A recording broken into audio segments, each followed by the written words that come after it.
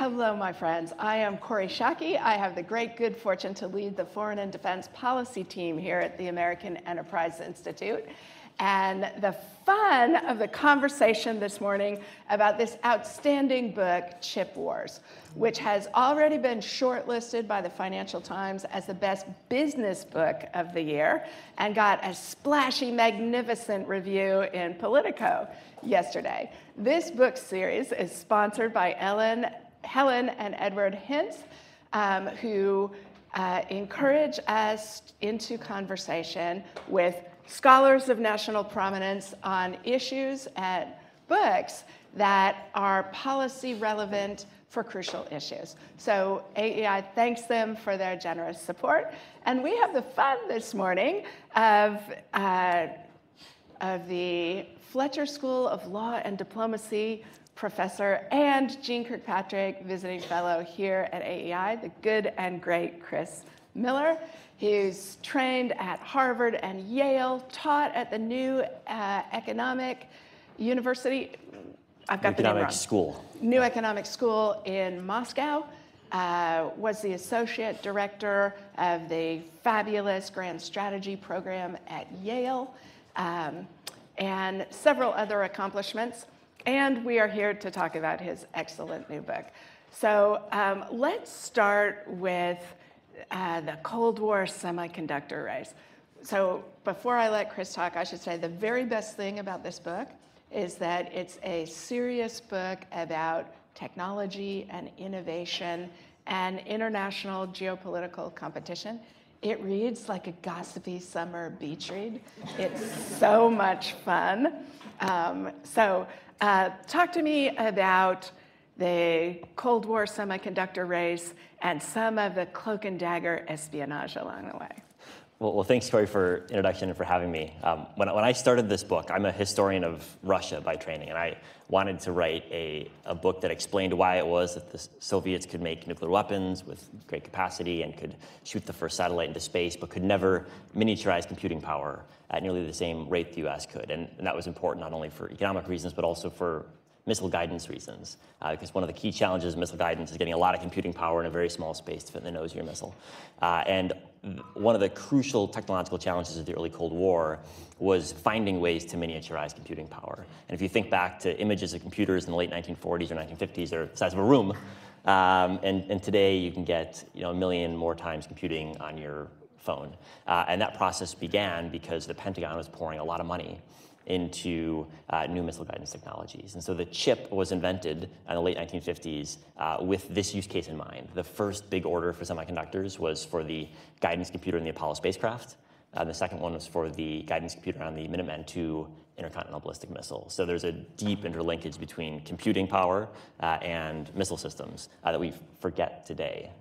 But the US poured a lot of resources into it and poured many of its best minds into this question of miniaturizing computing power and therefore expanding the amount of computing that we have available. And the Soviets tried to do the same thing and failed abjectly, to the extent that by the 1970s they were basically just copying chips that were produced in Silicon Valley and trying badly to produce them in Russia. It was so bad that the Soviets, although they used the metric system across the Soviet Union, they had chip-making machines that measured in inches because they were so reliant on copying US chips. And one of the arguments that the book makes is that you can't understand why the Cold War ended the way it did with the US military victory without taking account of the fact that the US had access to the most advanced computing power, and the Soviets were a decade behind in trying to copy what the US was doing. And so when you get to the 1980s and the US is beginning to deploy precision strike technologies across its military, the Soviets are miles behind, and even today they haven't caught up. Okay, how about those two defectors? So there are some spies in the early days of the chip industry, and one of the hypotheses I wanted to test was we know that Soviet spying was critical in nuclear weapons. They had spies in the Manhattan program, they took the technology to the Soviet Union and were able to jump ahead in nuclear weapons. So why couldn't you do the same thing in chips? And it turns out that there were some spies who had actually worked with the Rosenberg spy ring in the US, so the same group of people who were pilfering nuclear secrets, who then defected to the Soviet Union and started building the computer program in the Soviet Union. But spying doesn't really work in an industry where you're getting a doubling of capacity every year or two. So unlike nuclear weapons, where there's been some advances since the 1950s, but actually technology is basically the same. It's so straightforward that the North Koreans can do it. Chips are not like that. In Moore's law, which is a prediction, not a law, but it's said that we get a doubling of computing power and therefore a shrinking of the size of components on chips by a factor of 2 every year or so. It means that chips race forward at a rate that far exceeds anything else we're used to. So, imagine if airplanes flew twice as fast every 2 years, or the size of houses doubled every 2 years. It's sort of hard to comprehend the impact of exponential growth rates, but that's what we've gotten in computing, which is why we've had a billion-fold or so increase in the amount of computing power you can fit in a square inch of silicon since the 1960s. And so if you're spying, you're getting last year's technology, and then you're trying to figure out how to make it in your labs, and so you end up being a decade behind, which means you end up being several orders of magnitude behind in computing. And so spying just doesn't work. We're going to come to what this means for China and the competition.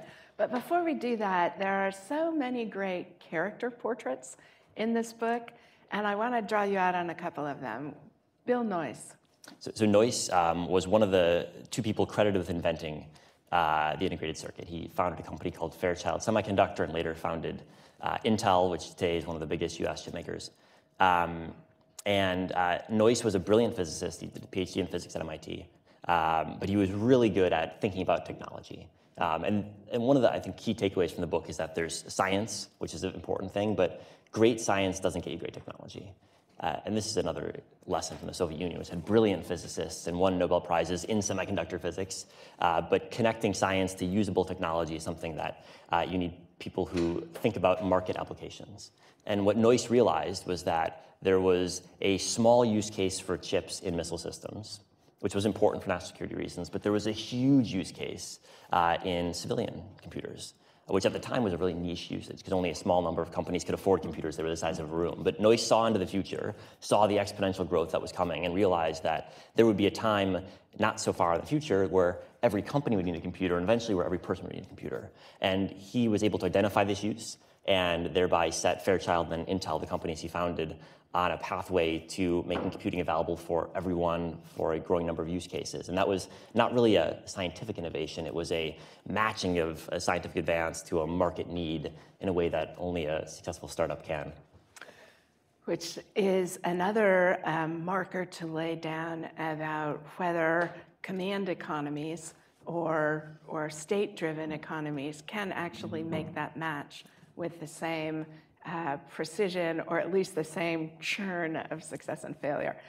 But before we get to that, let's talk about Taiwan's strategy for the Silicon Shield, because this is one of the most interesting geopolitical choices.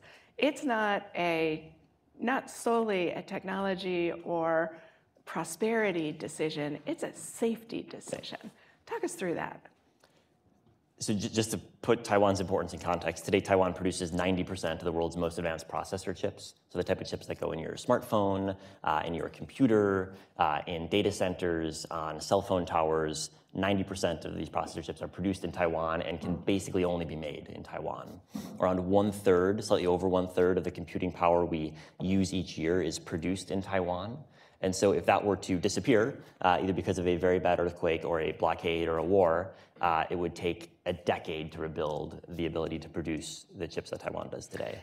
In fact, to interrupt you, I think I heard you say in one of your interviews that an attack on Taiwan that destroyed the silicon chip industry would be an economic tsunami so much greater than COVID internationally. Yeah, if you think, just to think through what it would mean to have 1/3 less computing power than we were counting on next year, it would be basically impossible to buy a smartphone for the subsequent year.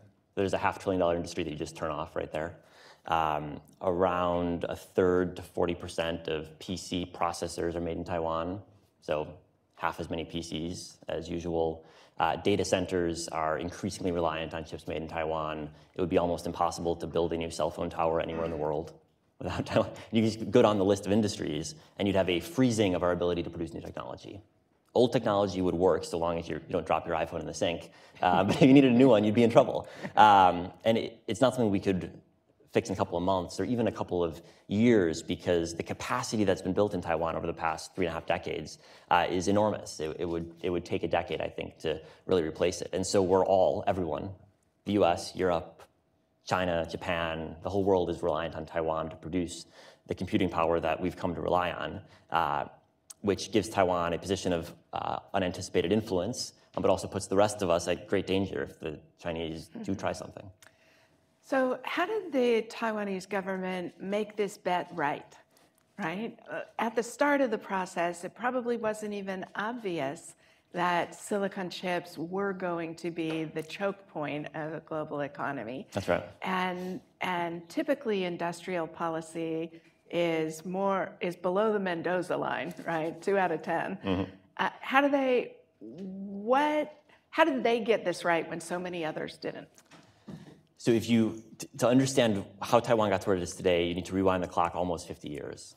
In the late 60s, coinciding with the U.S. withdrawal from Vietnam, the beginning of the U.S. withdrawal from Vietnam, the Taiwanese realized that they were less confident in U.S. security guarantees, and so wanted to find a way to integrate themselves more fully into the U.S. supply chains as a defensive mechanism.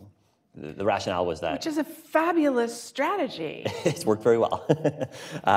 And it worked not only in security terms, and the rationale there was that even if the U.S. didn't want to defend Taiwan, it would want to defend Texas Instruments, for example, which has had facilities in Taiwan for 50 years.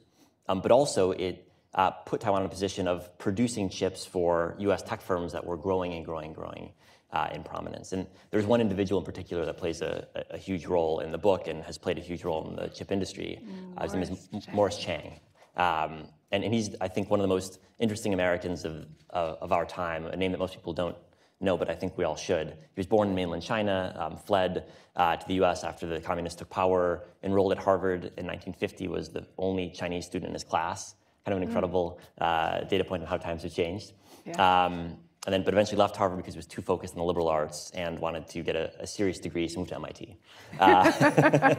where he studied physics. And he, after graduating MIT, was hired by Texas Instruments, which was one of the real hot tech startups of its time, and played a fundamental role in building the chip industry at Texas Instruments. Until in the early 1980s, TI made a horrible error and passed him over for the CEO job. He was second in line and was passed over, and so he left TI, was looking for something to do. And the Taiwanese government called him up. And he'd been to Taiwan only a couple of times before, largely on Texas Instruments business trips. He had no other real connection to Taiwan. He was born in mainland China and never been there except for on business. And the Taiwanese government said, we understand you're the most influential, or one of the most influential figures in the US chip industry. We've worked with you to set up TI facilities in Taiwan in the past. Would you like a blank check to build a chip industry in Taiwan? Wow. He said yes. And from that point, the company he's grown, and until recently he was the chairman and CEO, has become the world's second biggest chip maker and the biggest chip maker of processor chips, which are the most important ones in many ways. And today that company produces, that single company, not just the country of Taiwan, but that one company produces 90% of the most advanced processor chips. One of the things that's so delightful about you and about this book is that you're actually a Russia expert by training. You're not a technologist or a historian of technology. This is just your side hustle. And that's a beautiful story about human potential and about how intellectually interesting you are. One of the really interesting pieces of the book for me is the way you tell it like a story, but that you seduce all of us into understanding the technology. And my favorite example of it in the book is how the Dutch company becomes central to this. And the way you explain the sophistication, 457,000 parts to it. Talk us through how that technology and why it's so central. So in the process of making a chip, one of the steps is you've got a silicon wafer you're trying to carve microscopic circuits onto. And today, the most advanced chips, like in your smartphone, will have 10 billion or so circuits, each one smaller than a coronavirus. So the manufacturing precision needed is really extraordinary. And there's a small number of companies that are capable of doing this. And one of the steps involved is shining rays of light onto the silicon wafer to carve patterns in it. There are certain types of chemicals that react different ways with light. And so you layer these chemicals on a silicon wafer, you shine light through a pattern, and that'll carve patterns on the silicon. And for a long time, we used normal light to carve patterns. But normal light, the type you can see, has a wavelength of around a couple hundred nanometers. which is fine for most of us, but too big for chips. And so over the past couple of years, we've been transitioning to extreme ultraviolet light, which has a wavelength of 13.5 nanometers. So it's small enough to carve the tiny circuits we need on chips. But producing this light has been one of the greatest engineering challenges. I would argue actually the greatest engineering challenge of our time. It took 30 years, tens of billions of dollars of investment, a network of scientists from Japan to the US, the Netherlands. And today one company monopolizes the production of this equipment. They have 100% market share, and no one else is going to produce it because it's so hard. So to produce extreme ultraviolet light in the quantities you need to take a ball of tin that is 30 microns, 30 millionths of a meter wide. You pulverize it twice with one of the most powerful lasers ever used in commercial equipment. It explodes into a ball of plasma, several 100,000 degrees Fahrenheit. You do this hundreds of thousands of times a second, and that releases enough of this light at 13.5 nanometer wavelength to then collect. But collecting this light is hard, because unlike visible light, which you can use a normal mirror to collect, ultraviolet light is sort of like X-rays. It goes through most materials. So it's hard to actually collect a lot of it. So you need a unique type of mirrors that are the flattest mirrors ever made to collect enough of this light, 13 of them in a system, then direct it towards a silicon wafer. And then finally, enough of this light hits the silicon wafer to carve circuits. So this is hard to do. Each machine costs $150 million a piece. So it's the most expensive machine tool ever made. And there's one company in the Netherlands that controls all of it. And without these tools, you cannot make an advanced chip. And parenthetically, how fortunate we are to have the Netherlands as an ally to be able to persuade them not to export these to countries we are worried about their uses of. Well, indeed. And if you actually look at what it takes to make one of these machines, it's assembled in the Netherlands. And there's a whole lot of Dutch expertise that goes into it. But you can't make these machines without a couple of key German-produced components. The mirrors actually are made in Germany, the laser as well, but also US-produced components. So the chamber in which you pulverize the tin into a plasma came from a company in San Diego that ASML bought a couple years ago. And then another part of the machine is made in Connecticut. So it's a Dutch-assembled machine with some really crucial German and American components. Kind of a great illustration in how complicated supply chains are not just widespread, but really crucial to making equipment like this. You couldn't do it in a single country. It'd just be impossible. Mm-hmm. So let's dial the sophistication of the conversation down a little bit and talk about the Idaho potato grower who is essential to this success story. Well, one of the interesting things that I learned over the course of this research, which I hadn't really been expecting, was I was expecting to find a lot of Silicon Valley entrepreneurs, of which there are many in this story.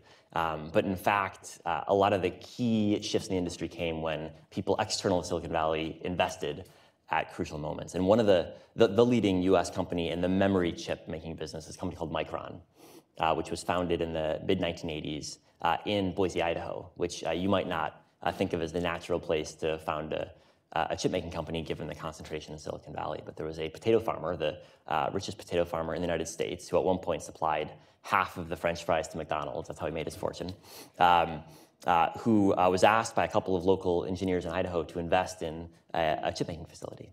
And memory chips are different than processor chips. They're sort of a commodity market. All of the key memory chip makers produce chips that are basically the same. And so there's huge boom and bust cycles in memory chips. And in the mid-'80s was a period of bust. US chip makers were going out of business. There was a lot of competition from Japan. And it was unlike anything anyone in Silicon Valley had seen before. They were used to high-value products without huge cycles. But if you're a potato farmer, you were very used to boom and bust cycles because that's exactly how commodity markets work. And so a business pitch to an Idaho potato farmer worked in a way that it wouldn't have worked in Silicon Valley. And today, one of America's most important chip firms emerges and still is based in Idaho precisely out of that investment. And so I think it's a great story of the venture capital ecosystem in the US is not just about companies based in Palo Alto. It's spread much more widely, and you wouldn't have had the chip industry in the shape that it exists today without a lot of important investment in Texas, in Idaho, elsewhere in the country. So it's not just a Silicon Valley story. I think that's wonderful, and that the knowledge of commodity markets was the key linkage. It's an unexpected connection. So my favorite chapter in the book is titled How Intel Forgot Innovation. Talk about the story of stalling that they experience and why it's going to be so hard for anybody to be able to supplant or replace what gets done in Taiwan. So Intel is the biggest US chipmaker today. It was founded in the late 1960s. At the time, it was one of the leading US startups, and it grew to be one of the biggest US firms, and it's been one of the most profitable US firms ever. It's made over $250 billion in profit since its founding. It's been profitable every year for the past 30 years. So in some ways, it's an extraordinary success story of American capitalism. When it was founded, it was run by engineers. Noyce, who you mentioned, Gordon Moore, who's Moore's Law is named after, and then Andy Grove, who was the longtime CEO, were all engineers, physicists or chemists by training. And they built the business. They built the business from the boardroom, but also getting their hands dirty in the technology. And people like Andy Grove, who was the great Intel CEO in the 80s and 90s, he made his name doing chemistry experiments in the production line. Over the past 2 decades, though, Intel, which is crucially important for the US because it's our biggest chipmaker, missed a number of key trends in the business. They missed smartphones, which is huge because today 1/4 of all chips produced go into smartphones. Wow. It's a shocking number. They've missed AI. They're trying to catch up now, but they were late to the shift of AI in data centers. And most importantly, they let their technology fall behind TSMC's. And so today, TSMC in Taiwan can produce chips that are substantially more advanced than Intel. They're several years ahead, and several years ahead means very far ahead when you consider that we're still doubling the amount of computing power we put in a chip every 2 years. So right now, there's a new team at Intel. They're going back to their roots in engineers. The new CEO, Pat Gelsinger, is an engineer by training, had worked with Andy Grove before he left Intel for a while. And so there's some hope that they can turn things around. But it's going to be a hard struggle because they need to both turn around their technology and turn around their business model simultaneously while TSMC is going from strength to strength. But the stakes are quite large because although TSMC is now opening up its first facility, or really its second facility in the US, but its first cutting-edge facility in the US, in reality, most of the advanced processor chip making in the US is still done by Intel. It's less advanced than Taiwan, but it's still the biggest player by far. And even though TSMC is going to build some more facilities in the US, they're going to have a much smaller footprint in the US than they will in Taiwan. So if Intel succeeds in catching back up to the cutting edge, it'll be a real change for the industry. I wish them the most success, but I think we'll have to wait and see what actually happens. So let's talk about China.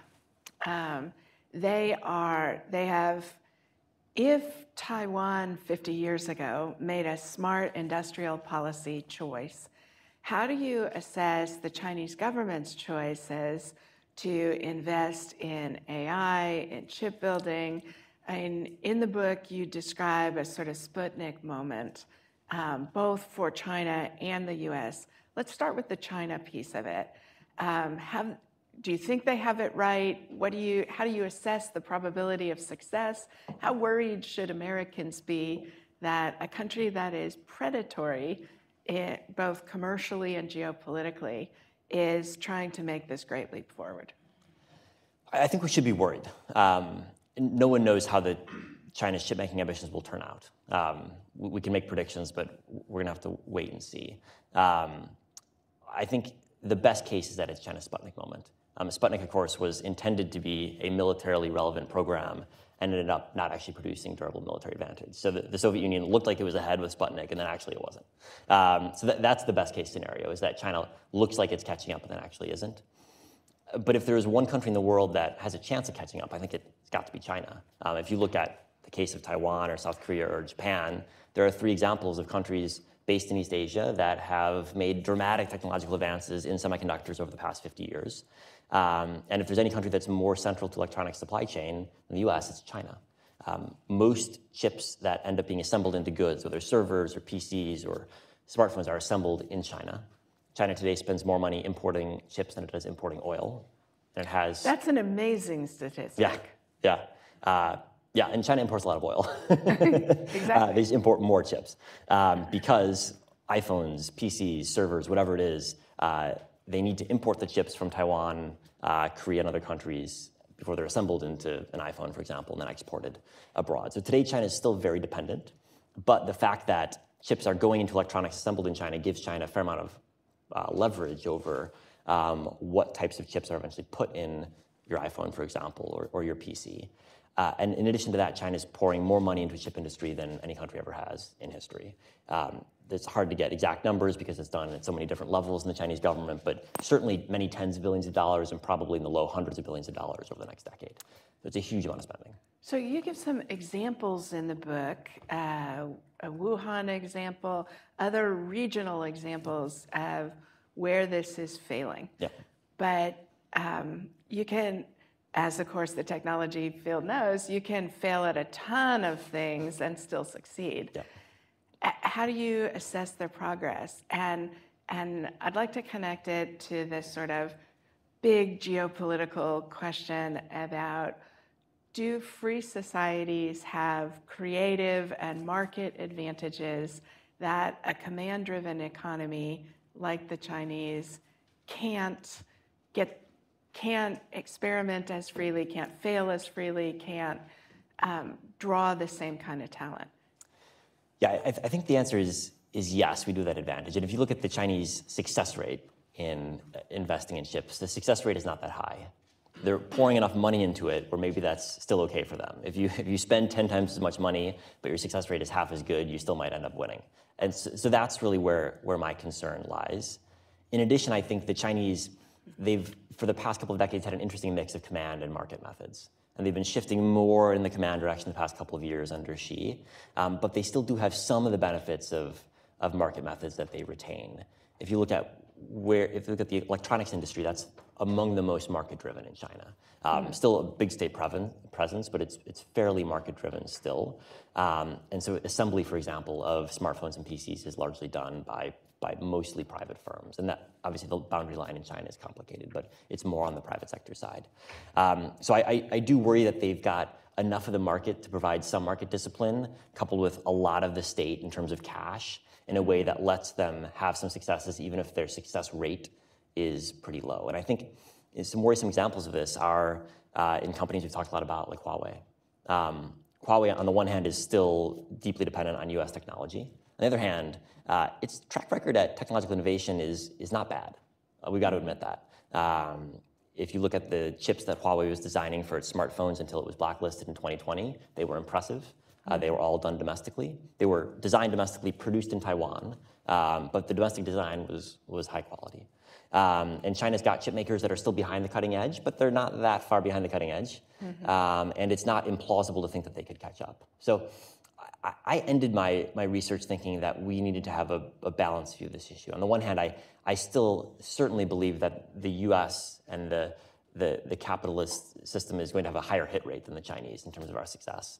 On the other hand, I think we can't just rest on our laurels and assume that we're going to have a high enough hit rate to compensate for the fact that they're going to spend hundreds of billions of dollars trying to overtake us, coupled with the fact that they're going to be pressing on private companies from the US and other countries working in China to hand over technology throughout that process.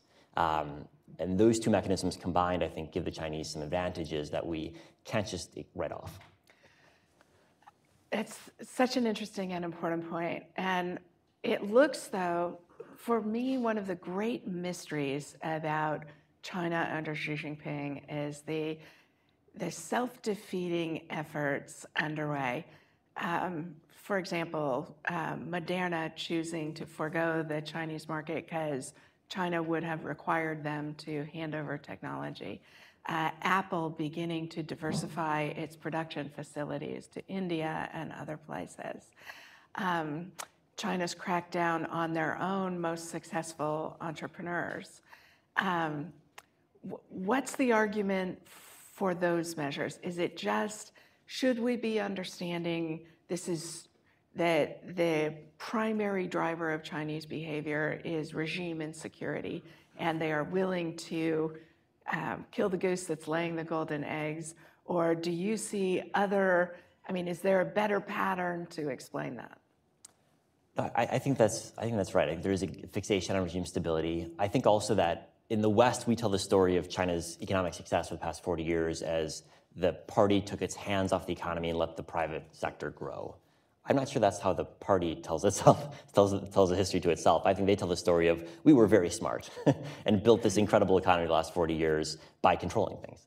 And so if you tell yourself that you've done a great job the last 40 years through manual control of the economy, and if you're someone in Xi's generation who has grown along with the Chinese economy, your career has sort of mapped onto the growth of the Chinese economy, I think you probably give yourself a fair amount of credit. And you have undue confidence in your ability to manage things. And so I suspect that's part of the story as to why you see more manual control is because people at the top think they've done a great job, even if they're giving themselves too much credit. So let's talk about American responses to the challenge China is raising. You talked some about the CHIPS Act. How'd Congress do? I think overall it's a positive step. I think we've got to have a fair amount of skepticism when the government says we're going to spend tens of billions of dollars helping any industry, especially an industry like the chip industry, which is already profitable. Doesn't really need the help in some ways. But in other ways, it does. And it's really not the industry that needs help, it's the rest of us that need the help. Okay. The reason is this, is that right now, if you want to build an advanced chip making facility in the US, it costs dramatically more than it costs in Taiwan or Korea or certainly in China. And the reason is not labor cost differentials. There aren't actually that many people in a chip facility. It's a lot of machinery. And those that are very well educated. So labor cost differentials are not the reason. It's tax incentives. It's the cost of land. It's everything else that goes into a chip making facility. And it's a lot of government policy. And what that means is that a key reason why manufacturing of chips has shifted offshore is that it's cheaper to do so thanks to government policy in other countries. Now, it'd be great if other countries stopped doing that. I think our track record in convincing them to do so is low, Right. Not very successful. And even where we've got friends that are doing that, like in Korea or Taiwan, even if they were to stop, right now the Chinese are doing even more than they are. So unless you think you can get China to stop its subsidization, which I wish you luck, but we're not going to succeed, I don't think, we've got to do something in response. We can't just let the Chinese spend all of this money on building out chip capacity and thereby threatening overcapacity in certain parts of the industry, threatening the profitability of US and other Western firms, and thereby throwing the industry into chaos. That's not sustainable for us, and that risks giving the Chinese an advantage. So we've got to do something. What to do? Well, you can try to push the industry out of China by cutting off their ability to access crucial machine tools that right now come only from abroad. And the Biden administration is actually taking more steps in that direction, building out what the Trump administration did. And I think that's part of the story. But I think part of the story has got to be equalizing the cost so that it's not dramatically cheaper to produce in Taiwan or Korea than it is in the US. And that's part of the goal of the CHIPS Act. Why is that important? It's important because 90% of the world's advanced processor chips aren't made in Switzerland. They're not made in New Zealand. They're made in Taiwan. And if there's one part of the world I'm most worried about, other than central and southern Ukraine right now, it's Taiwan. It's just unsustainable. I saw an interview yesterday with the director of Central Intelligence in which he stated flatly that the Chinese government has instructed its military to have the ability to successfully invade Taiwan by 2027. And so to your point about the risks the global economy runs by being so heavily dependent. But one of the reasons, so you point out in the book that the Chinese government's smart enough to know it can't just try and nationalize production. Are we smart enough to know that? Our efforts at friendshoring, shifting production, shifting reliance, the Biden administration seems to have a very kind of buy America, everything has to be produced in the US. And just the Dutch example ought to demonstrate that that's impossible. Do you think we actually understand that? I hope so. I think it depends who you ask. I think in Congress there are certainly people who are pushing for much more of a buy American, which that might work in certain industries, but in chip making it will not work. It's just impossible. The supply chains they're not just international, they're international in a way that certain countries have unique capabilities that we can't replicate. I think it's a good thing that the CHIPS bill provides incentives for advanced manufacturing in the US regardless of nationality. So a Taiwanese company building a facility in the US can get funds, a Korean company building a facility in the US can get funds, and that's good because it creates more competition and holds US firms to account. And so it's not just a handful of US firms, they'll have to produce good technology at competitive prices and thereby be subject to market forces, and that's what we want. That's capitalism at work. But are there risks that we push too much in the friendshoring direction, which actually no one really knows what that word means? Does it mean buy American? I think that's a real risk, and we've got to push against that. I think there's a clear risk in being reliant on China. There's a clear risk in being reliant too much on production on both sides of the Taiwan Straits. But I'm not worried about being reliant on the Netherlands. And so the silicon chip industry starts because of military requirements and defense investments. And we're now at a point where military drivers of this are completely marginal to the progress, and yet they are still essential for military dominance. It's a truism now that there's no such thing as a Chinese company that's not a Chinese government company. We have almost the reverse example in the US. A number of Wall Street firms, a number of Silicon Valley venture capitalists, but also producing firms feel they are global and not American. How do we thread together a sense that doesn't replicate government dictation to these firms, but does move us past the hesitance that, for example, several tech firms have shown about any assistance to American military production while they are assisting Chinese military production? Yeah, no, it's a challenge. I think it's somewhat less of a challenge in the chip sector actually than in the case of Google and other firms that have had this issue come to the fore in the past. On the one hand, there's an obvious economic reason for every chip firm to be very focused on China, because for most of them, China is their biggest market. And so it's crucial that they don't anger the Chinese too much, or else they risk kangaroo court cases locking them out of their major markets. So that's an important dynamic that we've got to manage, and it's a hard thing to manage. But it's also the case that for every chip firm, even if China's their biggest market, their key component suppliers are largely American. Well, they're not American, they're Japanese. And so there's a huge reliance on US technology for every chip firm, whether American or not. And because of that reliance, they need to make sure the US government is happy with what they're doing as well. In addition to that, the way that cutting edge R&D is funded in the chip sector is that a lot of it still comes from the Defense Department and DARPA. DARPA is still a huge player. And it's not so much, so chip companies will spend a lot on R&D for like 5 years out technology because they can already see the commercial viability. But if you're looking at 10 or 15 or 20 years out, DARPA is still a very big player, and the Defense Department in general is still a big player. And so there's a lot of people in the chip industry who started their career working on DARPA research grants and still have lots of connections with the defense industrial base.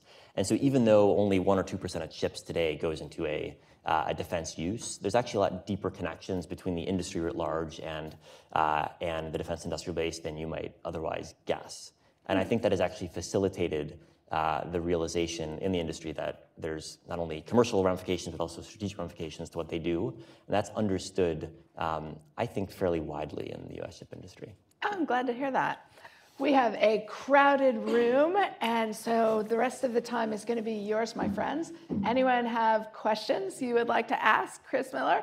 If you do, put your hand up, and somebody will bring a microphone to you so that people who are watching online can also hear.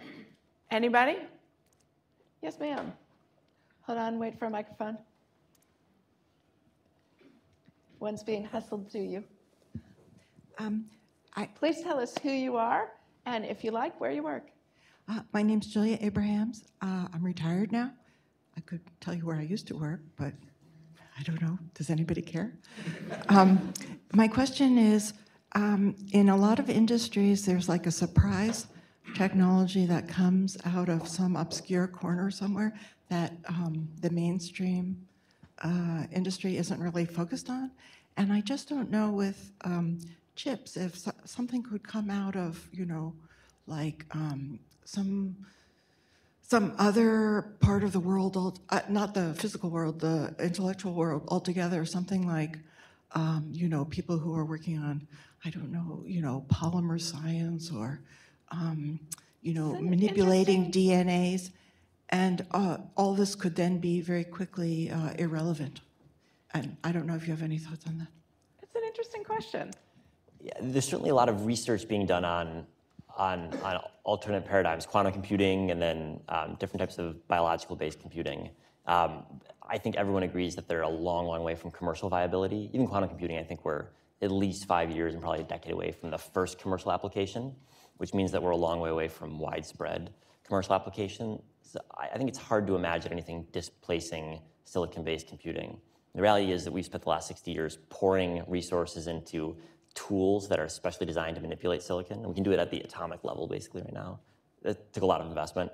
We have a whole class of engineers in the US and Japan and Taiwan and elsewhere whose specialization over 60 years has been manipulating silicon. We can do a very good job of it right now. And the reality is that it's going to take a very long time for an alternate paradigm of computing to begin breaking in, just because we've become so specialized in our understanding of silicon, our ability to manipulate it, and it's taken so long and been so expensive that it'll be hard to displace.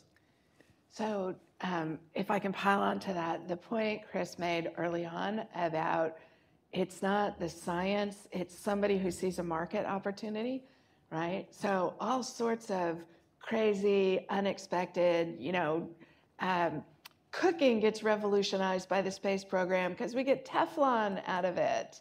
I think you can expect a lot of that kind of perking outward, but as Chris suggests, what it would take to substitute for the silicon chip industry and how many other parts of the economy are linked to it, it would have to be a tsunami to displace it. Could I add one thing to that, actually, Kori? Go ahead. One of the most interesting interviews I did as part of this book was with an engineer who'd done a PhD in, I think, electrical engineering, if I recall correctly, and then went on to work in a chip-making company. And I asked her what was the difference between academic life and working. And she said, well, academic life is actually really easy because in a lab, you're trying to do something once. And in manufacturing, you're trying to do it billions and billions of times a day. And you can do anything in a lab, but it's hard to do something a billion times a day. I think that's the key difference. That's really interesting. Yes, in the back. Nick Lardy, Peterson Institute. Intel has spent in recent years tens of billions of dollars buying back their shares and paying dividends to shareholders rather than investing in R&D or building up manufacturing capacity. Now they're willing to do some because there's going to be a big subsidy from the US government. So my question is, if they're not willing to invest their money in their industry, why should taxpayers be investing money in their industry? So I think it's wrong to say that Intel's problem was insufficient investment. I mean, if you look at the amount of share of revenue invested as R&D, it's been quite high for a long time. The chip industry invests more in R&D than anyone except biotech. And Intel's invested actually a lot. They just invested it badly. So I think you often get the criticism from the left, well, shouldn't we stop Intel from paying dividends or paying their CEOs lots of money because they're asking for taxpayer money? I think that misdiagnoses the problem at Intel. The problem wasn't that they were deploying, that they were paying dividends. They've had lots of money, including in R&D. The problem is that they weren't doing a good job of it. And so the key question is, can they do it more effectively in the future? Not necessarily do they need more money for R&D. For capacity, that's a different question, for manufacturing capacity. As I mentioned, the cost differential manufacturing in Taiwan or Korea versus the US is substantial. And so I don't think we should be surprised when Intel or any other company decides to build more facilities offshore, so long as that cost differential remains. And one of the goals of the CHIPS Act is to reduce that cost gap by providing incentives that are comparable to what you get in East Asia. It also brings to mind a comment by Steve Jobs in his canonical Wired interview when they asked a sympathetic interviewer trying to tee up a softball about how, well, at the time you failed as Apple's CEO previously, you had 1/20th the R&D money of everybody else. And you can feel Steve Jobs almost levitating out of his chair as he says, the problem wasn't money. The problem was how we thought about the issue, right? R&D spending can't save Apple. Only thinking differently and innovating can save Apple. And I think that dynamic matters so consequentially to this as well. Yes, Ben. Thank you. I'm Ben. I have the pleasure to work here at AEI. I'm wondering if you had an amazing article in the Wall Street Journal, an excerpt from your book about how Russia can't use many precision-guided missiles because of their. In terms of the internationalization of the chip industry, though, it creates different problems. In the past, the Pentagon could buy all the chips it needed, either from the US or maybe from the US and Japan. And now it's different. The Pentagon is reliant on Taiwan for certain types of chips, which creates security of supply questions. Can you actually get the chips in case of a crisis? But it also raises more questions about, do you trust the chips you're getting? And so one of the key areas of research right now is in verification methods. So you know that if you get a chip, it's going to work the way you intended it to work. And just thinking through, how do you do that? A chip has 10 billion or so components on it. How do you make sure each of those 10 billion components functions the way you want it to? It's actually a really hard problem. But there's a lot of work going into that exact question right now to make you sure that if you're buying a chip from anywhere, you know that it's going to function the way that it does. And one of the questions that a country like Russia faces is that, of course, they're buying everything off the black market, so they have no idea whether what they're buying is a legitimate chip or something that someone else might have modified along the way. It must be very hard being a Russian defense industrial planner, not knowing whether your components will work or not. Yeah, so there used to be a joke that the worst job in the world is the number 2 in Al-Qaeda, right? It's most dangerous. I'm not sure I'd want to be running procurement for the Russian military just now. So a couple of great questions from people online. The first also relates to Russia. And Ben's question, you talked about the importance of chips to modern economies. How has being cut off from chips affected Russia? And maybe not just militarily, but more broadly in their industry, particularly maybe their oil industry. You know, it's interesting. So for Russia, because there's not much manufacturing in Russia, most of the chips that Russia consumes are in goods that are already produced and then sent to Russia. So Russia consumes a lot of chips in the smartphones that it buys, but all those chips are put in a smartphone in China and then sent to Russia. And that's true across most of Russia's economy. So Russia actually imported very, very few chips before the war because the chips it was using were imported to China, put in a good, and then sent to Russia. So the chip ban has had less of an impact on Russia because Russia actually wasn't importing that many chips. It'll have more of an impact on the small number of sectors like defense, like the nuclear sector, like space in Russia, where they were actually relying on some domestically produced chips and are going to have trouble producing them. Next question, how advanced are the chips that the US will be manufacturing in newly announced plants in Ohio and New York? Is this a sign that the domestic chip industry is moving in the right direction? So they will be quite advanced. So in New York, I think there's reference to the new Micron memory facility. Micron is at the cutting edge of memory chips. They will be among the most advanced in the world. Ohio is a new Intel facility. I think we're still awaiting specifics from Intel as to what exactly they plan to roll out in Ohio, but it will be close to the cutting edge, as close as Intel can currently get. So yes, I think it's moving in the right direction in the sense that it's reducing our reliance on chip making along the Taiwan Straits. But alone, that's not going to solve the problem. We're still going to need, I think, more movement to A, defend Taiwan better, B, to diversify supply away from Taiwan, and then C, to make sure that US chip firms are successfully competing with rivals in Asia. So I want to draw on your Russia expertise. As you watch, so I was astonished at how bad the Russian military is performing in Ukraine. Ukraine is performing magnificently. This takes nothing away from them. But as an armchair watcher of the Russian military, it's genuinely shocking how bad they are. Why are they so bad? I think there are a couple of different reasons. I think one is that from the outset of the war, the Kremlin and Putin personally have been meddling in the war planning, in even the tactics, it seems, in certain ability areas. Of units to surrender. Ability to surrender, which I'm sure the army appreciates, meddling in those types of issues. So I think the Kremlin meddling is part of the story.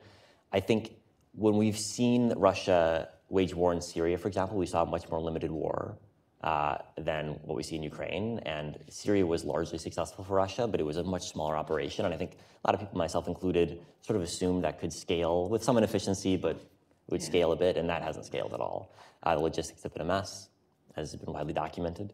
And then third, the Russians haven't learned lessons from their failures. They've learned them only very, very, very slowly.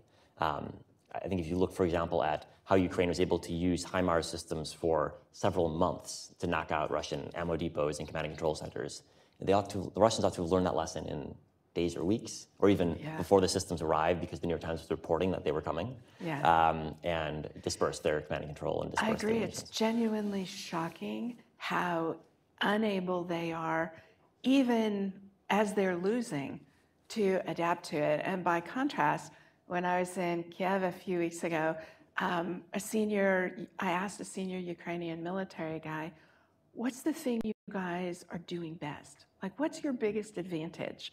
And he sounded exactly like an American officer, because he got a glint in his eye and he said, we're inside their OODA loop, right? Which is a technical term about your ability to understand what's happening and respond to it. And he said that the Ukrainian military is genuinely surprised at how slow the Russians are to respond, that they don't have tactical reconnaissance, that like basic stuff that militaries have. Okay, you had a question right there. Guy in the white shirt. Yeah. Hold on, microphone's coming to you. Hi, Andrew Fugit, Austin College. Can you speak to the future path for application-specific integrated circuits, and if those developments come from smaller, like fabless, fab-lite firms, or if they're going to come from the larger, like TSMCs of the world? Yes, so an ASIC is a company that's a chip that's designed for a specific company or use case and then produced by a different company. If you're talking about any chip that is close to the cutting edge in terms of its manufacturing, there's only a handful of firms that can do the manufacturing. TSMC does it the best and has the most capacity. Samsung does it slightly less effectively and has a lot less capacity. And then there's a number of firms that do it even less effectively and have small capacity. So if you want to produce on the cutting edge in terms of any sort of logic chip, your only option right now is TSMC and a little bit of Samsung. That's the reality. Regardless of who you are in terms of a chip designer, those are your two options for cutting edge manufacturing. One of the big shifts that's happening in the industry right now is that there are more tech companies designing their own chips. So Apple has designed chips on its own for PCs and for iPhones for some time now. And it's widely thought to be one of the reasons why Apple's had such an advantage in the markets that it participates in. But now Amazon, Microsoft, Facebook, Google are all designing chips for their own data centers. And this is a big change. And they're doing this, though, designing in-house and producing largely then exclusively in Taiwan. So we're actually becoming more reliant over time on manufacturing in Taiwan, even as big tech firms become more able to design their own chips. Yeah. Yeah, I'm Taylor. I'm from American University. So given that Taiwan's defense strategy has been to place itself as a linchpin in the global economy through their near monopolization of chip manufacturing, what do you think their reaction is to the news that the U.S. is going to try and reduce their market share? Do you think they would have a negative reaction to that? It's clear that Tsai Ing-wen, the Taiwanese president, has been pushing back against the idea that it's dangerous to have as much chip making as we do in Taiwan. She's proposed the idea of the silicon shield, which many Taiwanese have, which the idea is that Taiwan's so important to everyone, not just to the U.S., but also to China, whose economy would be devastated if Taiwanese chip making was knocked offline, that therefore the Chinese won't attack. And I think that might be right, but it might not be right. And it sounds a little bit like Angela Merkel's energy strategy vis-a-vis Russia. Right. The more integrated we are, the less willing Russia will be to do something dangerous. And that strategy hasn't worked very well this year. And so I hope that the Chinese are more rational and economically focused than the Russians were. But I guess my confidence in that has declined somewhat over the past couple of years. And I think anyone who, for the past 40 years, everyone looked at China and said their primary goal was to maximize GDP growth. And for a long time, I think that was basically true. You could even trace the promotions of provincial governors, and whoever had the highest GDP growth in their province would get promoted the fastest. Over the past couple of years, China has not focused on GDP growth. They've pursued zero COVID to the detriment of economic growth. And they could have got around that just by importing effective foreign vaccines. So they chose not to do that, which shows, I think, that GDP growth is no longer the overriding factor in Chinese decision-making. And if it's not, then our faith in the Silicon Shield has to decline. And that's where I get nervous. Because even if you put a small probability value on China blockading or attacking Taiwan in the next decade, 10% or 20%, the cost, just in dollar terms, set aside the strategic ramifications, set aside the geopolitical factors, just in dollar terms, the cost would be so dramatic that a 10% chance ought to induce you to spend a whole lot of money to deal with the problem in terms of helping arm Taiwan, but also helping secure our ability to deal with the technological shock that would accompany it. So that's why I worry about the Silicon Shield. So I would add 2 quick points to that. The first is that if you're the government of Taiwan, you actually have to navigate the politics of if you are too strident about retaining your monopoly on chips, you're going to incentivize the US to develop its own and not rely on you at all.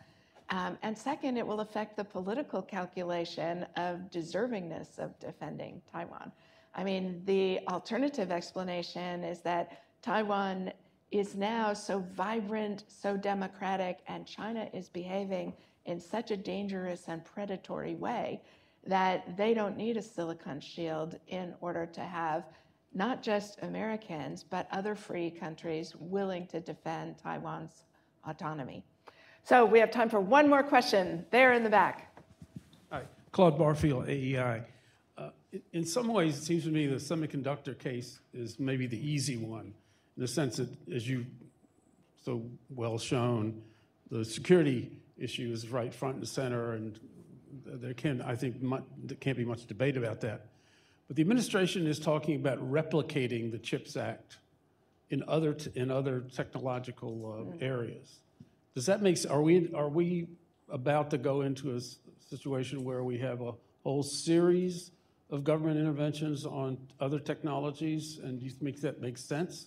Good question. Well, I think we should be cautious. I think the chip industry is in some ways unique. I struggle to think of another industry where we've got such concentration in a geopolitical hotspot with such huge economic and security ramifications if it were to go wrong, and such an inability to produce it ourselves or anywhere else. I mean, chips are kind of unique in that there's an extraordinary monopolization. We talk about oil being a strategic commodity.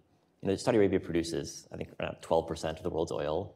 ASML produces 100% of the world's lithography machines, and Taiwan produces 90% of the world's most advanced chips. So the amount of concentration is so much higher than really any other industry that I don't think we can draw parallels between the dangers and the importance that we see in chips with other parts of the tech sector. Or at least I'd want to make sure that those parallels fit before jumping into comparable programs elsewhere. So my friends, I have 3 things to say in closing. First, to express AEI's gratitude to Edward and Helen Hintz for their support of book writing at AEI. Second, there are some free copies of books up front, so those of you who made the effort to be here in person, grab a book before you leave.